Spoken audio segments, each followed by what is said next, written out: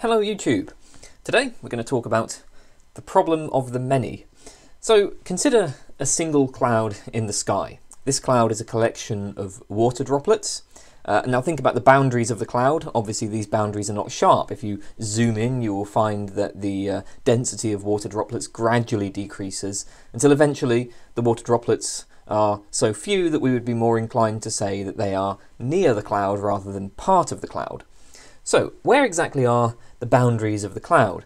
Which collection of water molecules exactly is the cloud? Well, we can't say. There are indefinitely many candidates that are equally good. So, we have, let's call it C1, a particular collection of water droplets, C2, same as C1 but with one additional droplet, C3, and so on. There are trillions of different ways of drawing the exact boundaries. All of these, and many more, appear to have equal claim to being the cloud. If we say that all of them are a cloud, then what we thought was one cloud is actually many trillions of different clouds. On the other hand, any reason for denying that any of these is a cloud would seem to generalize to all the others. So then there's nothing that is the cloud. There is no cloud. This is the problem of the many. There are many objects that are equally good candidates for being the cloud. So, either we accept that there are actually many clouds or that there is no cloud. So the argument can be presented like this. If there is a cloud, there is a complex of atoms, C1, that is identical with the cloud. There are trillions of complexes of atoms that differ minutely from C1. So if there is a cloud, there are trillions of complexes of atoms that differ minutely from the complex of atoms identical with the cloud. If a complex of atoms C2 differs, even minutely, from C1, then C2 is identical with a cloud distinct from the cloud with which C1 is identical. Obviously, two things that differ can't be the same thing. So, conclusion, if there is a cloud, there are trillions of clouds. And ultimately, we have a clash between two intuitions. On the one hand, we want to say there's just one object, just one cloud up there. On the other hand, there are many collections of molecules that all have equally appropriate grounds for being a cloud. And so this seems to give us trillions of clouds.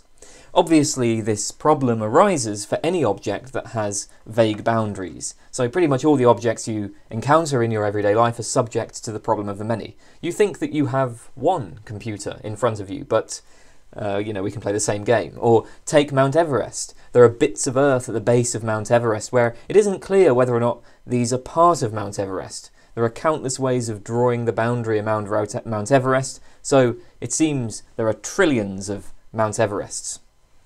So that's the problem of the many. We will examine some solutions in this video. There are a huge number of proposed solutions in the literature, so this is not going to be exhaustive.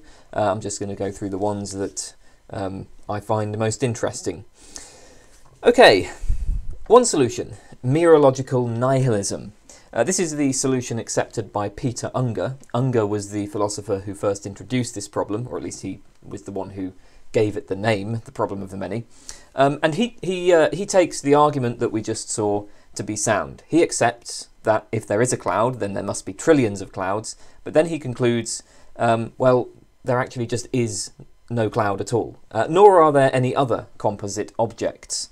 This is Mereological nihilism. The nihilist says there are no composite objects, there are no objects that are composed of parts. The only objects that actually exist are mereological simples. So these are basically fundamental particles, whatever they may be. At the moment we think that fundamental particles are fermions and bosons, but the important point is that whatever the fundamental particles ultimately are, they never form any composite objects. Of course, there are particles arranged in various ways, and this perhaps gives the impression that there are composite objects, but this is a kind of illusion. There are no clouds, only particles arranged cloud-wise. There are no computers, only particles arranged computer-wise. No humans, only particles arranged human-wise. If we speak loosely, we can talk of clouds and objects and computers, but really there are no such objects. So on this view, the problem of the many doesn't arise. Yes, there are various collections of particles up there.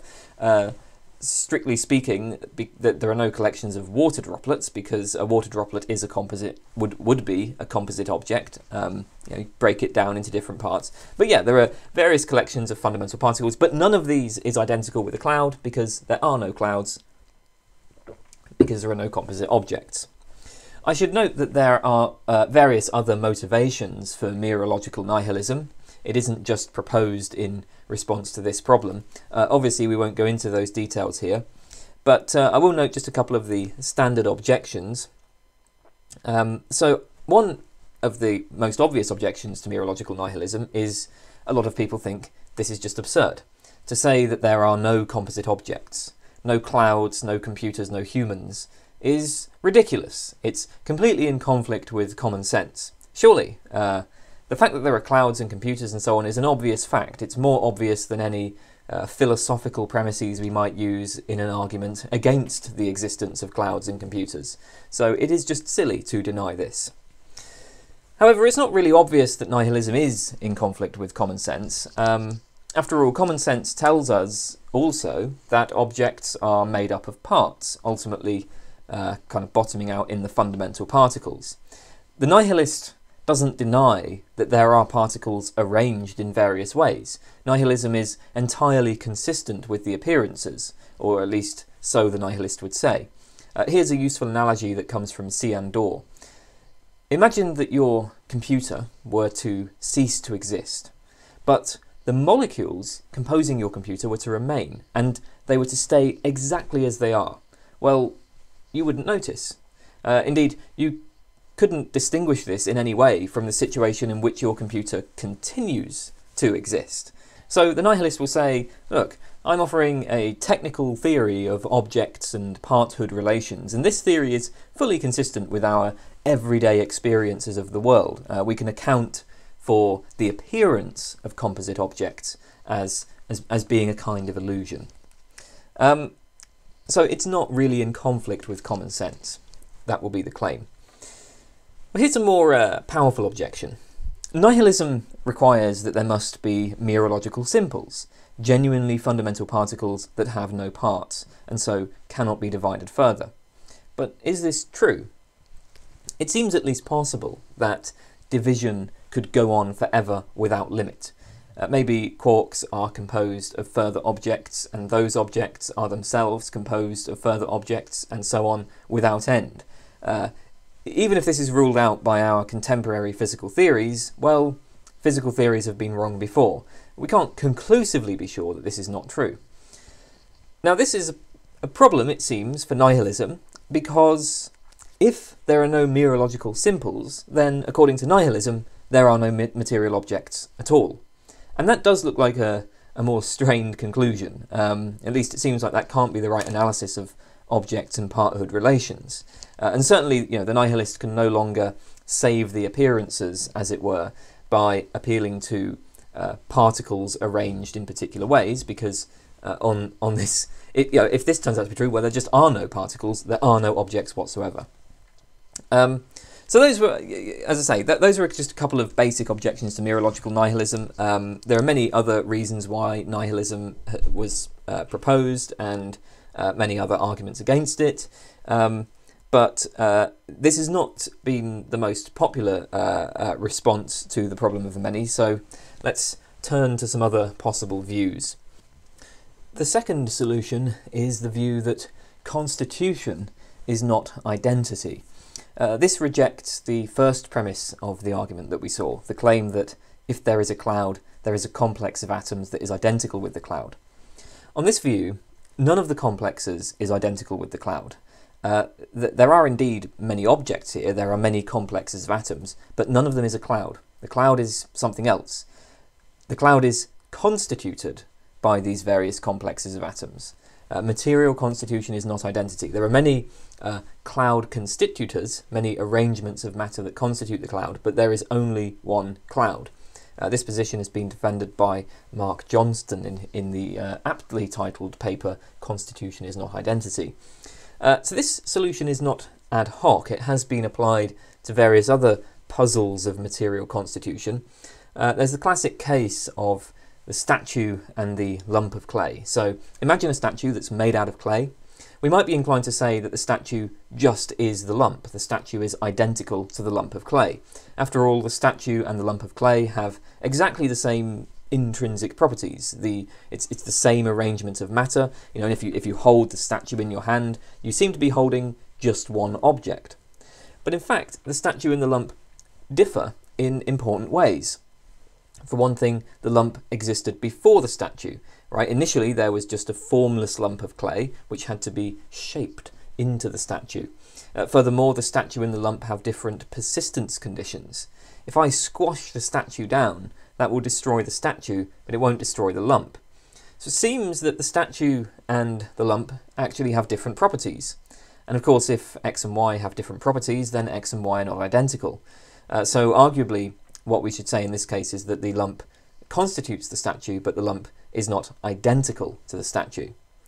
Similarly, there are important differences between clouds and cloud-constituting complexes of atoms.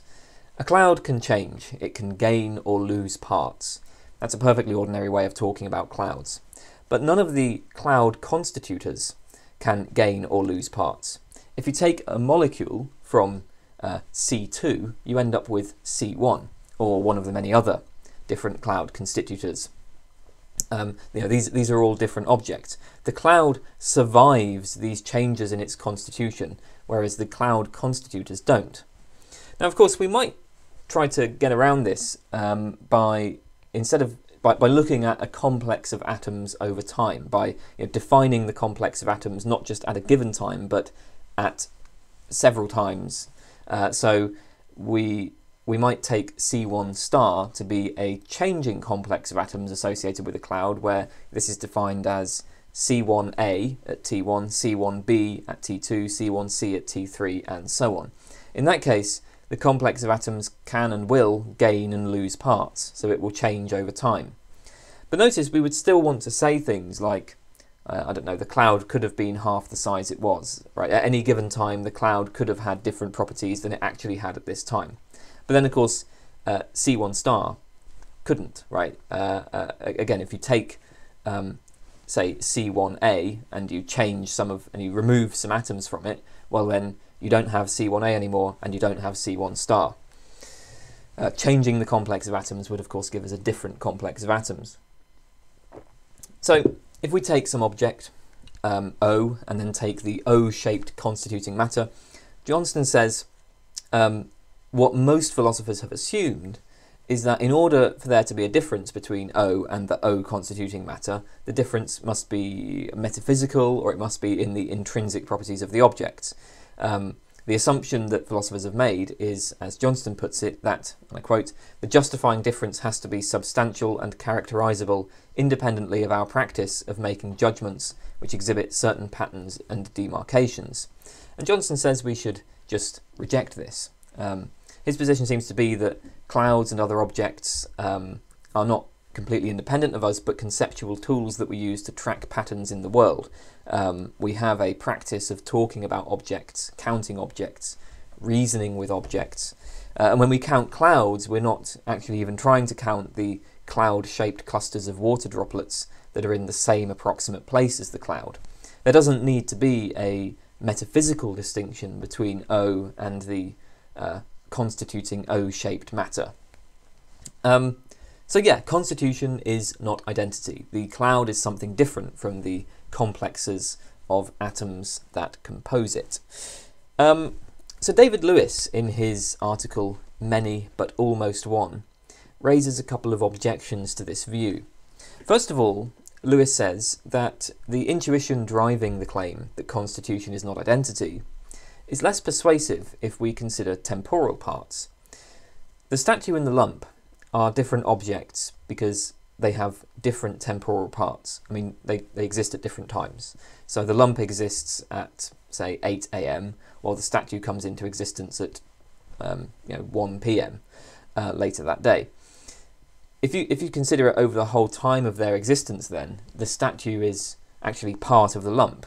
In the same way my room is part of my house. They overlap but have different spatial parts. But then consider one particular moment in time, well then we can say this temporal part of the statue is identical to the temporal part of the lump. There's literally nothing to distinguish them. In the same way, the spatial part that is my room is identical to the spatial part of my room in my house. Now, of course, this doesn't show that constitution is identity, but perhaps it undermines some of the appeal of denying that constitution is identity. Lewis's second objection is that even if we accept that constitution is not identity, this doesn't really provide us with a solution. Instead, we've simply replaced the original problem with a similar one. Originally, we had the problem of many clouds, but now we have the problem of one cloud plus many cloud constitutors. Our initial intuition was that there's only one cloud. Now, apparently, we need to postulate one cloud plus an indefinite variety of cloud constitutors. But how is that an improvement? How does that solve the problem of there being many objects? I mean, this problem becomes particularly acute when we consider that cloud constitutors are exactly like clouds. They have the same intrinsic properties as clouds, the same mass, same shape, same density, which of course raises the question, well, what makes them not clouds? Lewis frames this problem in terms of not clouds but animals. He talks about Tibbles the cat. So if we take the line that constitution is not identity, then we have the cat, Tibbles, plus an indefinite variety of cat constitutors, which differ from each other in various atoms at the boundary of Tibbles. The cat constitutors are all cat-like in their shape, size, weight, motion, vocalization, inner organs. They're all cat-like in every way. They're indistinguishable from cats. Whatever Tibbles does, the cat constitutors will do as well. So who's to say, then, that the cat constitutors are not just cats? What grounds are there for denying that they are just cats? So an interesting spin on the constitution is not identity view, which perhaps solves Lewis's problems, has been proposed by Michael Pelczar in his article An Unexciting Solution to the Problem of the Many. Pelczar holds that a cloud is not identical to a complex of atoms. Rather, a cloud is, as he puts it, that which exists if and only if there is at least one out of a certain set of possible complexes of atoms. Basically, Pelczar's idea is that the existence of a cloud involves the satisfaction of a disjunction. So C1 exists, or C2 exists, or C3 exists, and so on for the many trillions of atom complexes. So consider Tibbles again. Suppose you believe that Tibbles has entirely black fur, and then you discover on closer inspection that in fact there are a couple of white hairs on Tibbles. You've learned that some of the atoms that you thought constituted Tibbles actually do not. Would you conclude then that Tibbles doesn't exist? That the cat you thought was Tibbles is actually a completely different cat, constituted out of a completely different complex of atoms? Well, surely not. You would instead conclude that Tibbles had slightly different properties than what you thought.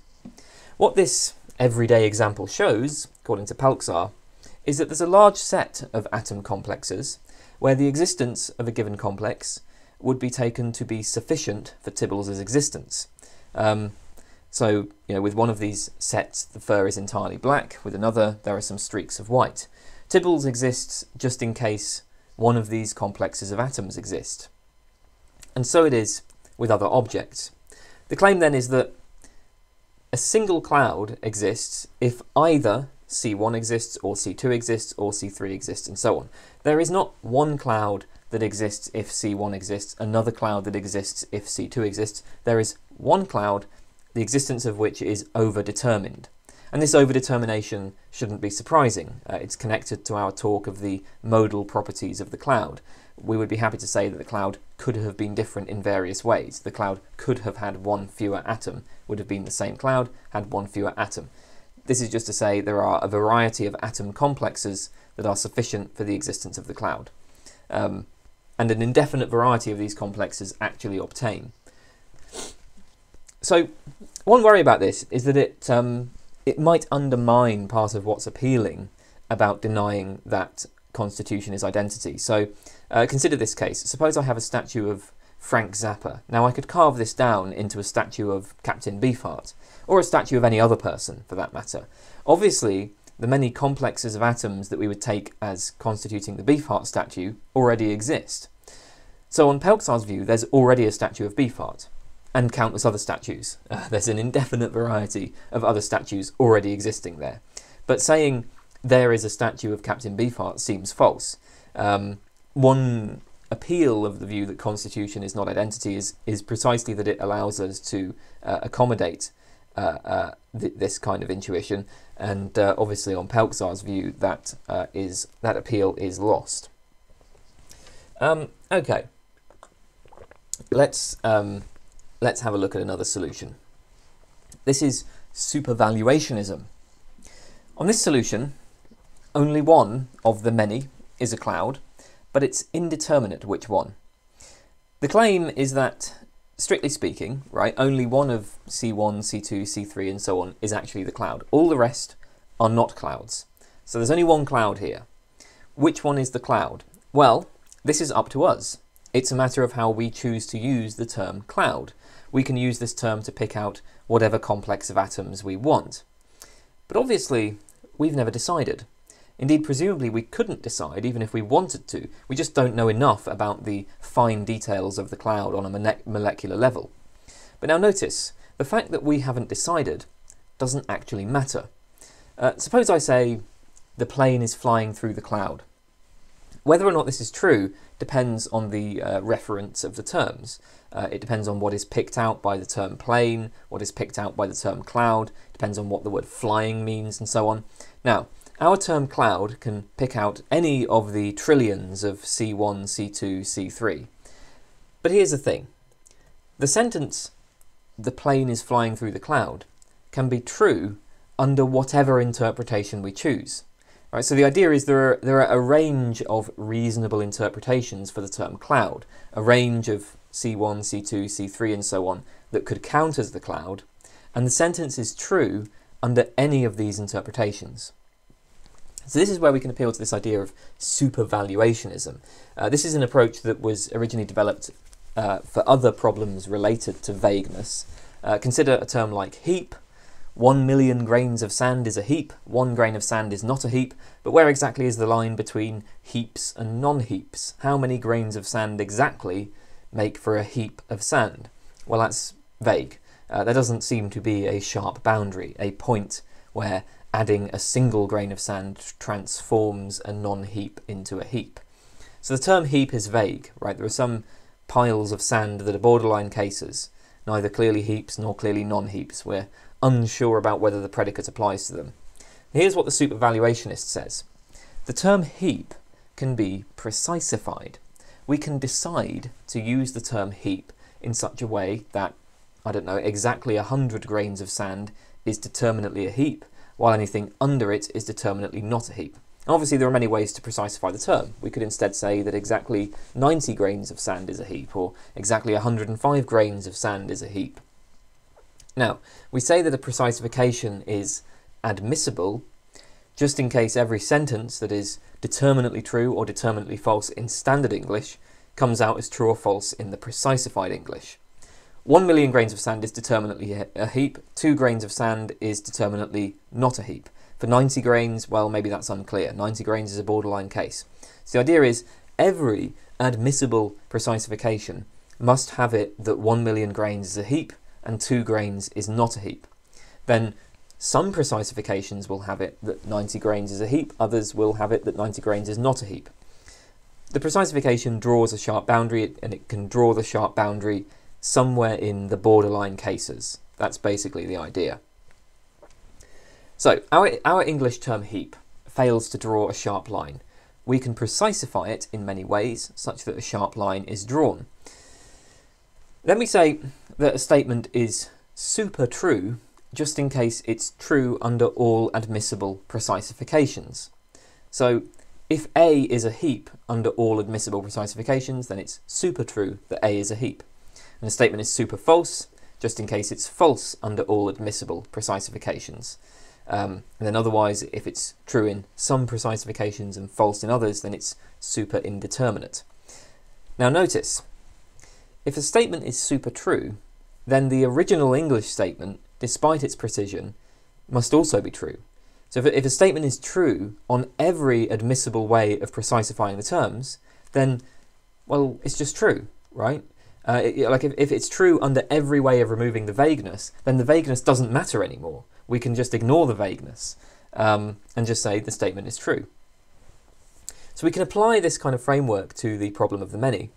The facts that determine meanings, facts about our use of words like cloud, facts about how speakers are causally connected to things in the world, these do not determine a unique interpretation of cloud. They do not fix our term cloud to any of C1, C2, C3 in particular, but we can precisify. C1, C2, C3 are all admissible precisifications. We can select one as the referent of cloud. Whichever one we choose, the statement, "the plane is flying through the cloud," will be true. It's true under all admissible precisifications. So corresponding to each of the many is an interpretation of our language, an interpretation of the referent of the term cloud. Each interpretation selects just one of C1, C2, C3 as the referent, and it excludes all the others. And what this means is that under any one interpretation, it comes out as determinately true so it may be determinately true that C1 is a cloud and determinately false that all the others are clouds. Under all admissible precisifications, it's true then that there is only one cloud, because each precisification will select just one of the complexes of atoms. So, there is only one cloud is super true, true under all interpretations. And since it's super true, well, we can just take it as true, right? The original English sentence, "there is only one cloud," despite its indeterminacy, is just true. So, so basically the term cloud is vague because it admits of different precisifications, but on each of these precisifications, one and only one of the many is a cloud. And so "there is only one cloud" is true. So hopefully you can see the benefit of supervaluationism, right? On this approach, we have it that it's true that there's only one cloud, and that's because the proposition "there is only one cloud" is true under all admissible precisifications. But supervaluationism also acknowledges that there are no grounds on which to decide which of the complexes of atoms is identical with the cloud. There are countless options, and we've never decided. Indeed, we could never decide which one to pick. So this position also gains, I suppose, some plausibility from the fact that, as I mentioned, it was developed in response to different problems related to vagueness. Specifically, it was developed in response to deal with the Sorites paradox, and so it already has a kind of independent motivation. There are some problems with supervaluationism in this context, though. So the first problem, noted by Dan Lopez de Sa in his article "Lewis versus Lewis on the Problem of the Many." One concern that he raises about supervaluationism here appeals to what he calls the principle of minute differences. And this is the principle that if X is a paradigm case of an F, and if Y is very similar to X with respect to features relevant for something being an F, then Y is also an F. The idea of a paradigm F is that it's so something is a paradigm F when it's a central example of an F. Like an apple is a paradigm fruit. There are some fruits that people might debate about. Is a tomato a fruit? What about a bell pepper, a cucumber? Well, in these cases you can expect debates, but clearly an apple is a fruit, and that's the case whether we're using whether we're using the term fruit in the technical sense in botany, or in just the kind of everyday colloquial sense, like when we talk about making a fruit salad. Clearly, no matter how we're using the term, an apple is a paradigm fruit. So anyway, the claim of this principle is that something that differs minutely from an apple must also be a fruit, even if this thing that differs is not a paradigm fruit. Given that an apple is a paradigm fruit, if something differs from it ever so slightly, that must at least be a fruit as well. You can't go from a paradigm F to something that's not an F with just minute differences. And then we can just specify that minute differences are imperceptible differences, right? Imagine changing a few molecules or something. Now the trouble is, it seems that the supervaluationist violates this principle. So look at the sky and pick out an obvious cloud, a paradigm cloud, something that is, without any serious question, a cloud. The supervaluationist treats the term cloud as vague. On one precisification, C1 is a cloud. So C1 is the paradigm cloud. But then C2, which differs from C1 by a mere single molecule, but otherwise completely overlaps with it, that's not a cloud. And this seems especially absurd when we consider that there are other clouds in the sky which have a completely different number and arrangement of molecules to C1. So, you know, CX, right, the complex of atoms associated with another cloud, right? CX differs significantly from C1 and is a cloud, while C2 differs only by a single molecule and is not a cloud. So this point is related to a further problem. We might wonder whether supervaluationism can be, you know, extended to terms like cloud. In the case of terms such as heap, supervaluationism seems reasonable because we can specify exactly the boundaries between heaps and non-heaps. We can precisify, and the precisification will specify an exact boundary between heaps and non-heaps, and then we can apply this boundary across the board, so all potential heaps. The precisification of heap will tell us the specific number of grains that count as a heap, and then it will just apply this everywhere. In the case of cloud, by contrast, we're not choosing a specific number of molecules that count as a cloud. The precisification just randomly picks out one of the many complexes of atoms associated with the cloud. So how then does this apply to other clouds? Now, of course, for the term heap, the precisification will draw an arbitrary line, but that line is applied straightforwardly to all other piles of things. On any given precisification, there is going to be a principled difference between heaps and non-heaps, and that doesn't seem to be the case with the precisification of cloud. C1 is much more similar to C2 than to all the other clouds, that there is no principled difference here between clouds, you know, C1, CX, and non-clouds, like C2. So this may be a reason to worry about supervaluationism. A final problem for the supervaluationist, again from Dan Lopez de Sa. One unwelcome consequence of supervaluationism is that it seems to turn out that on this approach there are no determinate cases of clouds. In the case of predicates such as heap, there will be many things that are determinately heaps, because many things count as heaps on all admissible precisifications. 1 million grains is a heap no matter what precisification we use, so 1 million grains is determinately a heap. It's not a borderline case, it's not within the vague boundaries. The same goes for non-heaps. Now intuitively, it seems like the world contains plenty of things that are determinately clouds. Again, I can look at the sky and pick out something that is just clearly a cloud. The trouble is that on supervaluationism, each cloud candidate is excluded by all but one of the precisifications. Each candidate only counts as a cloud on one particular precisification. So then nothing is determinately a cloud. There is nothing that determinately satisfies the term cloud. There is nothing that is a cloud under all precisifications. Everything then is a mere borderline case. Every cloud is a borderline cloud. And this is going to be the case for any object that is subject to the problem of the many. Again, this seems like a strange result. At least it's certainly not as kind of straightforward and intuitive as it is with a term like heap. Okay then, so those are some problems for supervaluationism. Let's turn to the last solution we will consider. This is the partial identity solution, and this is favoured by David Lewis in the aforementioned article Many But Almost One. So far we've seen various attempts to, we've seen a couple of attempts to affirm the intuition that there is just one cloud. The partial identity approach, by contrast, simply accepts the original argument that we saw. Each cloud constitutor is a cloud, and each of these clouds is different. So there really are countless trillions of clouds where there seems to be only one.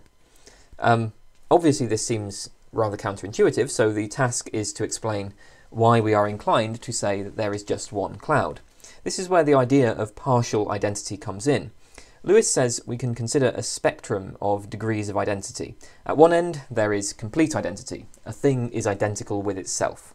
A thing and itself share all the same properties and have all parts in common. They don't differ in any way at all. At the other end there is complete distinctness. Two objects that don't share any parts in common, such as my cup and my computer. There is no overlap between them. They're made of completely different sets of particles. Then there are various cases in between, things which exhibit partial overlap of parts.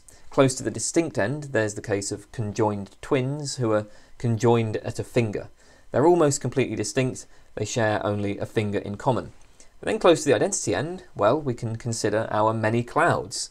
C1 and C2 overlap almost entirely. They share all their parts in common except one single water molecule. So they're almost identical. Not totally identical, but almost identical. Now Lewis says, strictly speaking, there are trillions of clouds where there seems to be one. But any two of these clouds are almost identical. They share almost all of their parts in common. And in everyday contexts, we rarely have cause to speak strictly about things. Since all of the trillions of clouds are almost identical, the statement, a statement like there is one cloud above me is almost true. It's approximately true, which is true enough for everyday purposes. If we're doing philosophy, then of course we will want to draw finer distinctions. But in almost every other context, whether we're talking about the sky or predicting the weather or conducting an experiment involving clouds, it's true enough to say that there is one cloud. We don't lose anything by making this simplification. So as Lewis puts it, there are many clouds, but almost one. We often make claims that are not true, but only approximately true. I say that my height is 5'6", but I'm not 5'6" precisely. I haven't measured my height with any greater accuracy, and in any case height changes throughout the day depending on whether you're standing up or laying down, so my height is approximately 5'6". Strictly speaking, it's false that I'm 5'6", but it's close enough to the truth that we take it as true for almost all purposes. Or consider the table is flat. I would say that the table I'm currently working on is flat because all of the objects placed upon it are stable. None of them slide, none of them wobble. But of course if you zoom in on the table you'll find plenty of bumps and ridges, and if I were conducting a precision physics experiment I certainly wouldn't say that the table is flat, that this table is flat. It wouldn't be flat enough for that. So the table is approximately flat. Flat enough for my purposes, but not flat enough for a precision experiment. And of course we never in the real world will ever have a table that is genuinely perfectly flat. We always only get approximations. On Lewis's analysis then, the problem of the many is an instance of this standard point about approximate truth. We use approximately true statements in contexts where approximate truths function the same way that exact truths would function. Right? Approximate truths can play the same role as exact truths, but they're a lot more simple. They streamline our thinking, and I mean, well, the truth itself is often beyond our grasp. So that's Lewis's solution. One objection to this is that, like nihilism, it strikes many people as an extremely counterintuitive position. I mean, ultimately Lewis does hold that what seems to be a single cloud is in fact many trillions of clouds. And this has some striking consequences in other contexts. The problem of the many applies to persons as much as clouds, so it turns out you are not a single person. Rather, there are trillions of conscious entities, all of them occupying nearly the same place as you, all of them almost identical with you. Well, maybe that does seem strange. Nevertheless, I think this kind of like objection from common sense is pretty weak. I mean, like the nihilist, Lewis can say, well, look, I can account for why it appears that there is one and only one cloud, one and only one person, with this point about partial identity. again, right, being almost identical is good enough. Still, the partial identity solution does face some problem cases. Here's one given by C.S. Sutton in the article Almost One. Imagine a pair of houses designed by a mad architect. The architect has designed the houses so that the shared wall is gigantically thick and makes up 95% of the total material of the two houses. The remaining 5% is divided between the two houses for living space. So it looks kind of like this. Essentially, you've just got this massive block of bricks with two very narrow, very cramped houses either side. Now here's the problem. If you take house A and house B, they share almost all of their parts in common because the shared wall is had in common. There is significant overlap. So on Lewis's theory, we should count these two houses as one house because they are almost identical. But at least Sutton says we don't do that. I mean, I have to say my own intuitions about this case aren't really so clear. So if we're supposing that these are two houses with a shared wall, I'm not sure. I think that where I get caught up on this is I'm not sure we should just grant that all of the wall is shared. I mean, if you take part of the wall that's just a couple of inches away from house A, is that part of the wall also part of house B? I mean, my initial intuition is it's just part of house A. I guess that, you know, sort of we shade from house B to house A somewhere in the middle of this big wall. I suppose we can imagine, you know, the deeds specifying that the wall is entirely shared, but you know, that would just be a matter of like legal ownership. That need not track object and parthood relations metaphysically. I don't know. I mean, I just find this. I don't really know what to say about this case, I guess. So it doesn't really seem to me to present much of a challenge. But this is an objection that has been raised. Another potential problem case is noted by Lewis himself. So Lewis says, well, imagine that Fred owns a house with a garage attached. Now if I say, let's go to Fred's house, well, what does the phrase Fred's house refer to? We could take it to refer to the house plus the garage, or to the house minus the garage. Both are equally good candidates for being Fred's house. Now obviously the two potential house constitutors here overlap substantially, but there are still significant differences between them. They differ significantly in size and mass. So in this case we want to say, you know, there's one house, but there's more than one good candidate for being the complex of molecules that are identical with the house, but some of those candidates are not even almost identical. So yeah, there are trillions of complexes of atoms that are equally good candidates for being Fred's house, but some of them are not even almost identical, because, you know, Fred's house plus garage and Fred's house minus garage are not almost identical. I mean, yes, there is significant overlap, but they're not almost identical. So it's not clear that Lewis's solution works in this particular case. Yeah, well, there you go. That was the problem of the many and a few of the proposed solutions to it. And that's all. Thanks for watching.